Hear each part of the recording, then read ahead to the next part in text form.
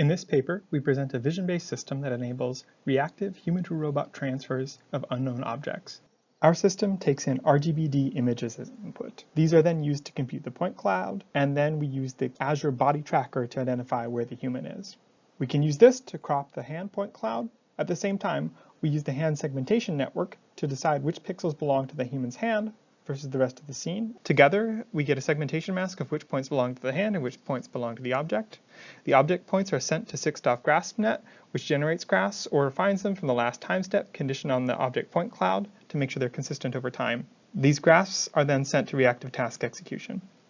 As we execute, we repeatedly choose the best grasp available based on a manually designed heuristic, shown in red here.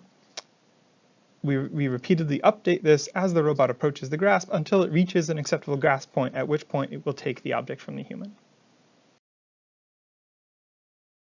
We did a systematic evaluation with a set of different objects and different changes in pose and orientation.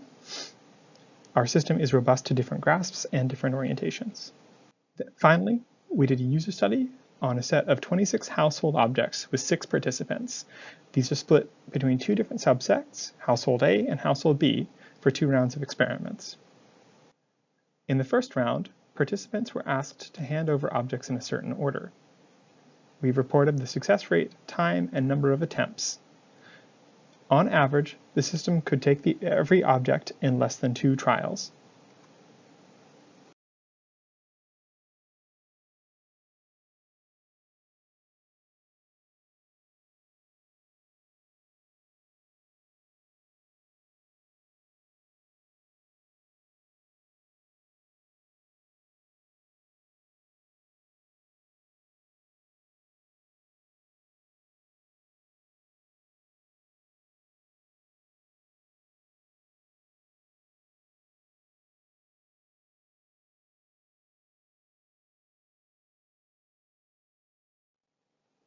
In the second set, users were asked to choose 5 objects from household B, a large set of diverse objects.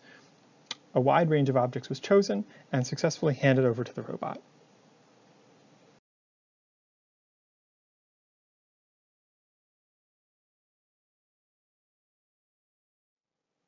At the end of the user study, we asked participants to hand over objects they found either in a lab or among their own personal belongings.